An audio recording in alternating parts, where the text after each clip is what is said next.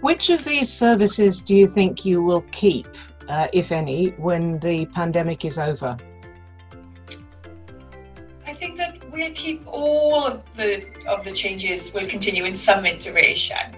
But I think what does need to happen is each of the oncology pharma services that have utilised these different services need to review what they put in place, evaluate the impact those changes have had on the patients, on the staffing and on the service overall, and then decide which of those services they will take forward. I think it is quite tailored towards individual trusts, which ones they'll continue. I know some of the London hospitals use the courier services and they're already trying to move back from that and then look at home care instead.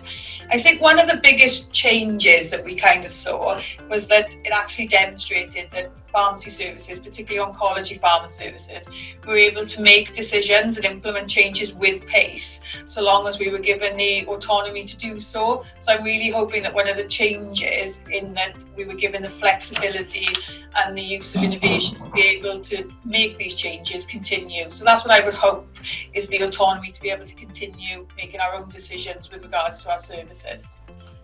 And what developments would you like to see in the future to support further development of your pharmacy services?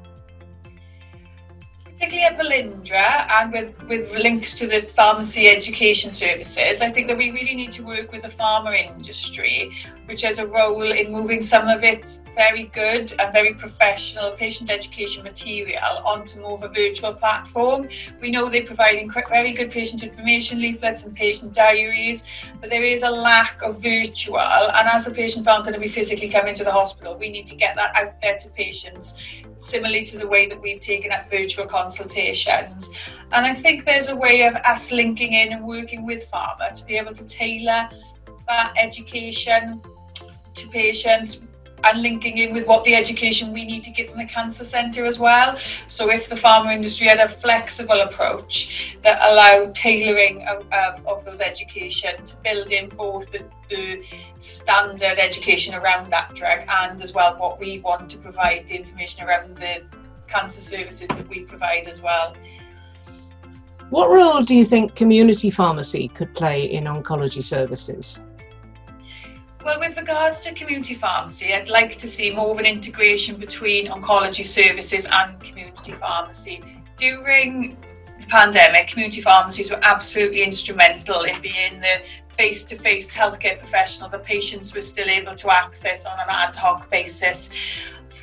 We need to link as oncology services closer with them to be able to maximise on those touch points that they have with patients in order to make sure that patients are signposted correctly, so that there's earlier diagnosis, prevention as well, where community pharmacies can play. We know that cancer referrals went down during the pandemic because less patients were going to see their GPs and being picked up that way. So we need to see if we can use community pharmacy as a way of bridging that gap and filling that gap.